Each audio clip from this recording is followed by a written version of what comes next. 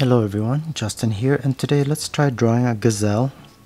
So we're just gonna work on the head today, and so let's just go ahead and start marking off the rough shapes. So let's break this down into its basic shapes first. Like here are the eyes right here, and the head is kind of squarish, or more rectangular. So let's just kind of draw a rectangle. The center, the midline of its face is going to be kind of like this way. So let's just do that. And like I said, the eyes are out here. So I'm just going to go ahead and start roughing in the eyes. And they kind of stick out off the side of the head. So you just basically see like these half eyes almost. Continuing down, we've got the nose down here. And it's basically going to be this black shape. The mid part of its upper lip here, and then the mouth it almost looks like it's smiling, and I'll just go ahead and make that dark as well just because of the coloration of the lips. Alright, so we've got the chin down here, and so now you can see that the nose mouth area is actually narrower than the head area. So we've got basically kind of like a snout that's like this.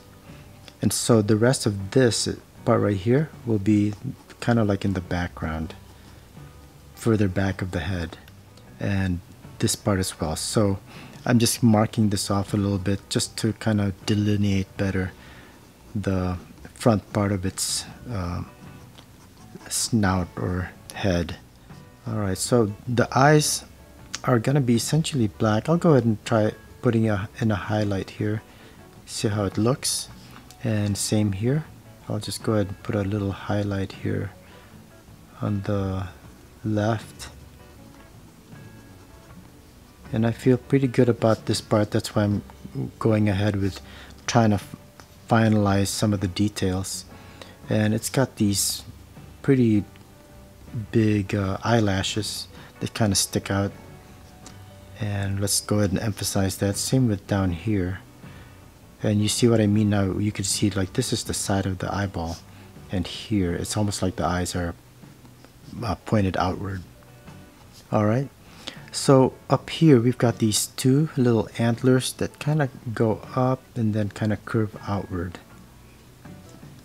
just like that. And we'll go ahead and do the same on this side. Let's say it kind of goes up and then out.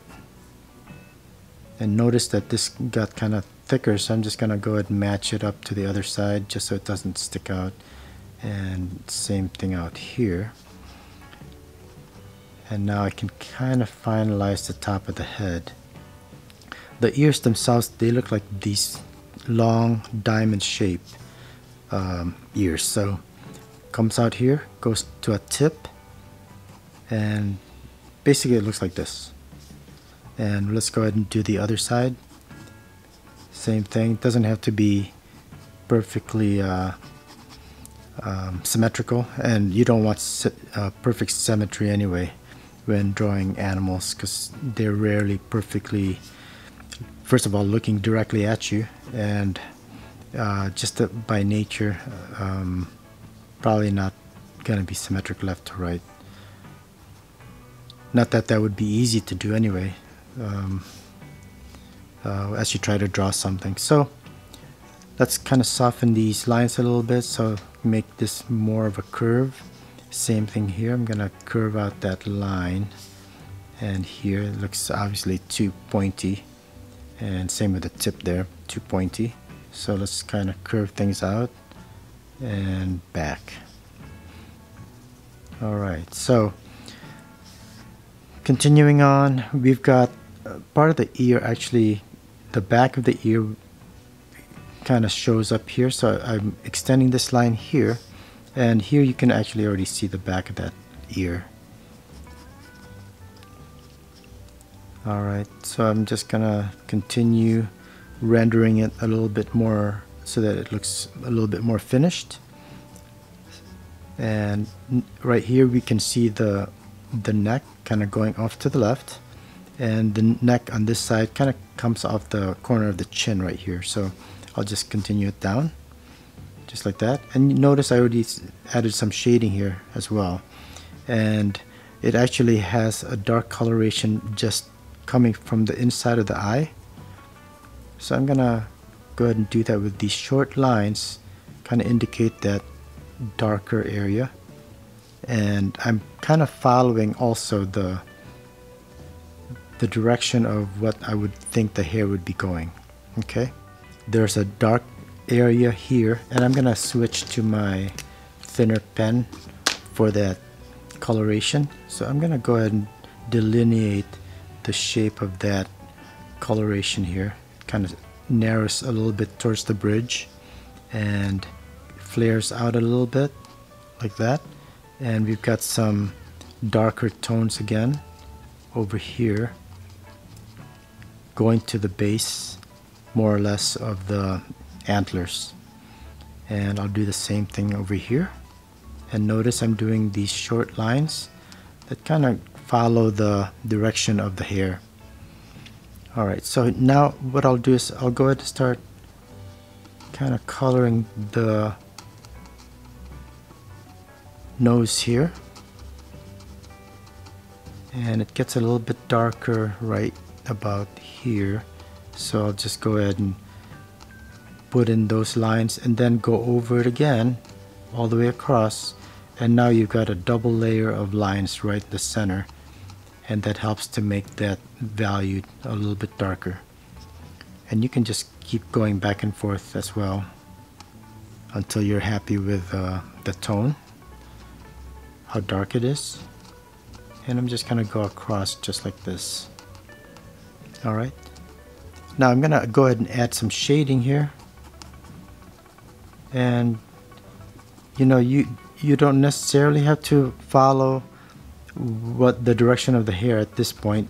Here I'm just doing some cross hatching, trying to get some shape and form to the head, just like that. And here I am going to go back to kind of following the same direction as these darker marks, so just like that. Okay, and same here, short lines.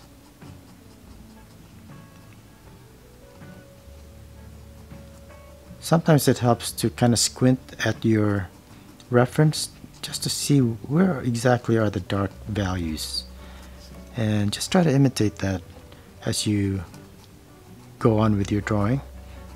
Add some cross hatching for the darker areas. And here I'm gonna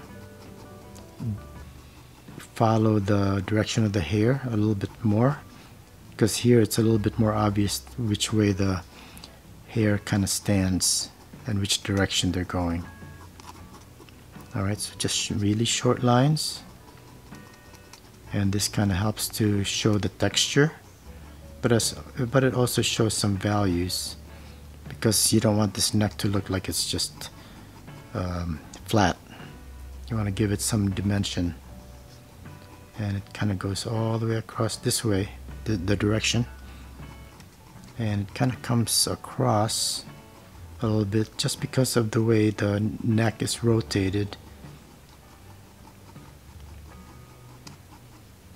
Alright, I'm gonna go ahead and, my reference doesn't really show a lot of shadow right here, but I'm just gonna go ahead and make this part darker just because I'm kind of assuming, making some assumptions here that there will be a cast shadow from the head projected onto the neck. So I'm just gonna go ahead and make this part darker.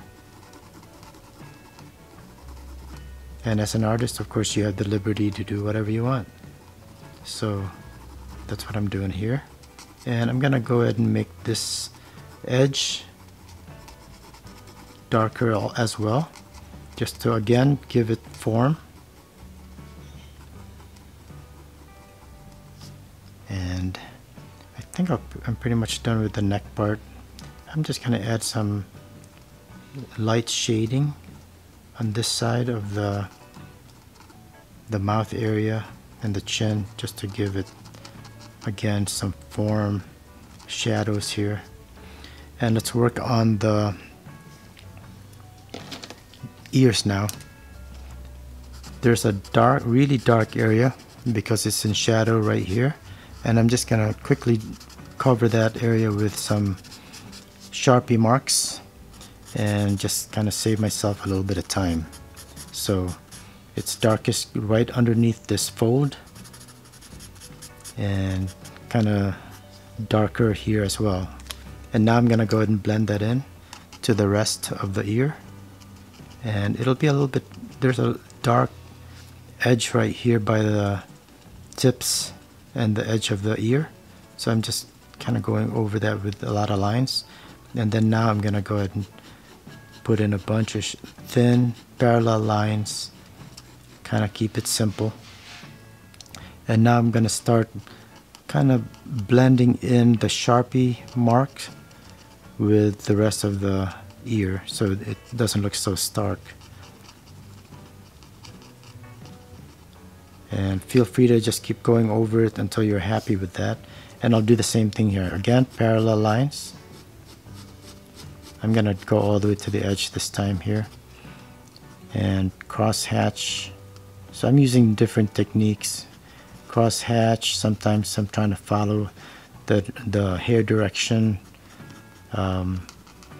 It all depends on the kind, really the style that you're looking for. And honestly, I'm not sure what style I've got. I just go with whatever I feel like doing. My style isn't particularly formal or accurate necessarily, but I prefer kind of a sketchy style, informal. Just a little bit of shading here, otherwise you just have two lines and it doesn't have any shape. Kind of vary the values here a little bit. Alright, now this part right here is really dark, and of course the eyes are nice and dark, and it kind of helps to keep the focus on that.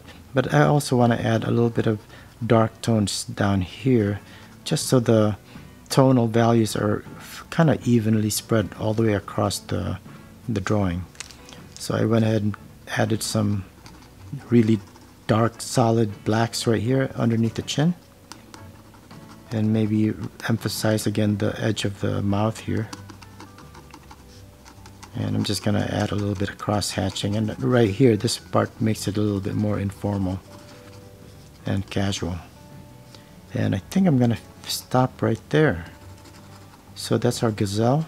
I hope you got something out of this tutorial, and have a great day. Please don't forget to like, share, and subscribe, and I will see you at the next video. I hope you really enjoyed this. Thanks. Have a great day. Bye.